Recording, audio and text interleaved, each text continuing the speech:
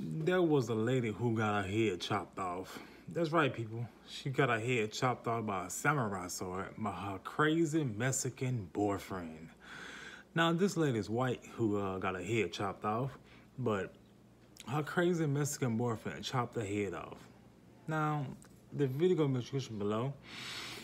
I assume what the news clip said, that they went back and forth arguing, and she was gonna tell it about those allegations to what he had sex with a minor or something like that. But people, that is uncalled for to chop somebody's head off with a samurai sword. People, leave these unstable people alone. Obviously, this Mexican guy, he looked like he was crazy. Now, people, he went back to his car and chopped her head off with a samurai sword. Or it could have been a hacksaw. Who knows what it was? The news clip said it was a samurai sword, but I don't really know what the heck it was. It could have been a Jason knife. One of them sharp Jason knives. It could have been, and chopped the head, slap off, head hit the ground like some sort of horror movie. People, that guy right there deserves to get thrown away forever. He deserves to get his head chopped off. People, if these allegations are true, then he deserves to go to jail for having sex with a minor. You know, what you need a minor for if you got this grown-ass woman right here? You know, what is the purpose of that?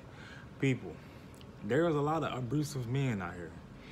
They will do anything and everything to control you, you know, to set you up. See, some people don't be lying when they say they're gonna kill you. When they say they're gonna kill you, some people might just do it, you know.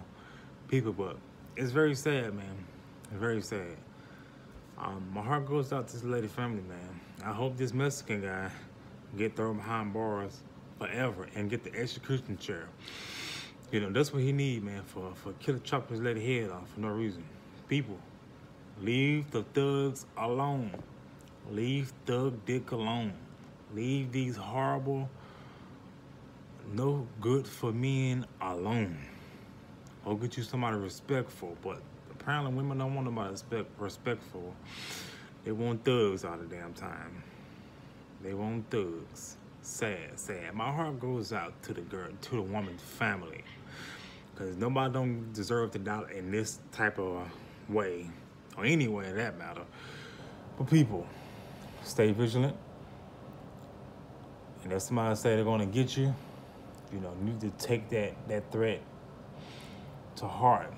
You know, you never know, because some people might mean that crap for real. Some people just don't be talking. So stay vigilant.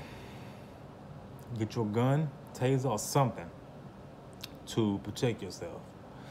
And if you are in an abusive relationship, you need to do everything to get the fuck out. Run for the hills. Call the cops or something to protect yourself. Restraining orders normally don't work though. You know, people always stalking people every single day, but people, get your gun preferably. You got a gun, use your Second Amendment right to protect yourself. And once you kill this person, you sit there and wait on the police and tell the police why you did it. Because you felt like your life was in danger when the police say they feel like their life is in danger. So you got all the means and all the rights to take somebody's life. If they beating your ass, they trying to kill you. They threaten you. You know what I'm saying? But people. My heart goes out to the lady family though, man. Sad. I love those who love me. Don't forget, you guys, Jesus Christ is King.